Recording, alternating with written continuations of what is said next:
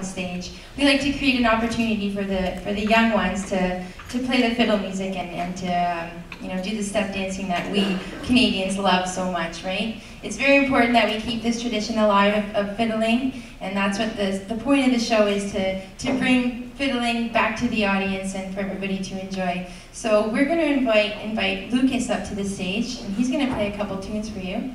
I think there he is.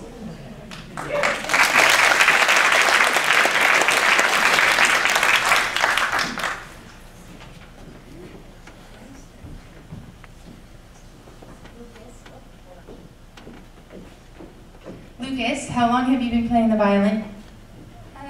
Violin 4 years and fiddle 1 year. Fiddle 1 year, everybody. Okay? Here we go.